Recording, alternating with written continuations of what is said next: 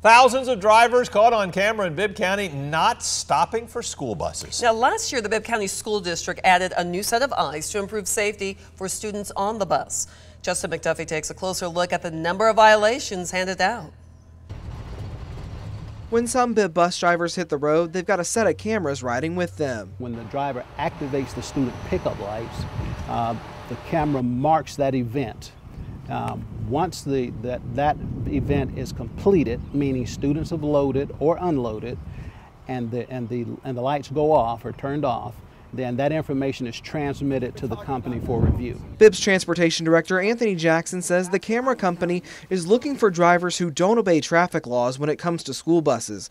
Drivers must stop when the stop arm is out, unless there's a median on a divided highway.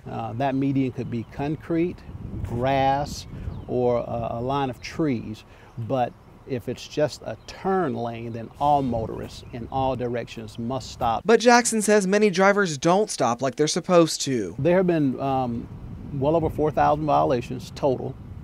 In the first month, which was August of implementation, there were a total of 743 violations.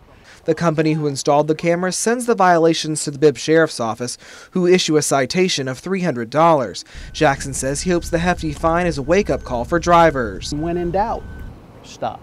If you're not quite sure, exercise or err on the side of safety and stop. In Macon, Justin McDuffie, 13 WMAZ News.